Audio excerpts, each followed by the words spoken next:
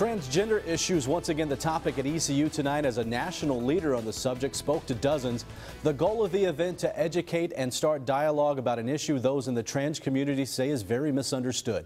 WNCT's Josh Birch was there for it all. And Josh, what happened out there tonight? Well, Ken, people of all ages and backgrounds were on hand at the event. I even spoke with a parent of a Pitt County school student who is transgendered and is being bullied because of it.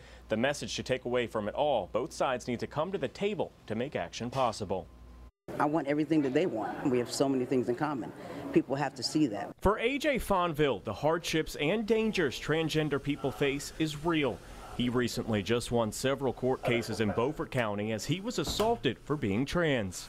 I was called queer, that thing. The public's perception of trans people was just one of many things touched on during a special event at ECU. The guest speaker, Mara Kiesling, director of the National Center for Transgender Equality.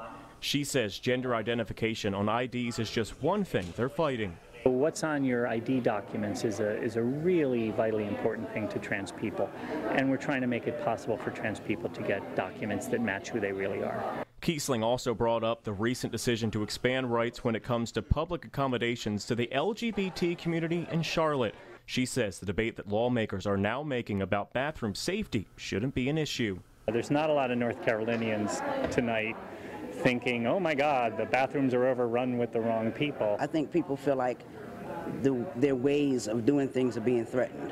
Those in attendance agree that for positive action to be taken, both sides need to understand the other better. One way to do that, by opening up the line of communication. Sit down and speak with people. When I come up upon people in the community, I walk up to people and talk to them, introduce myself, shake hands. Now, top lawmakers in the state, including Governor McCrory, remain determined to take state action to overturn the decision made last week by the Charlotte City Council. Of course, we will continue following this story and bring you the latest details. Josh Birch, 9 on your side.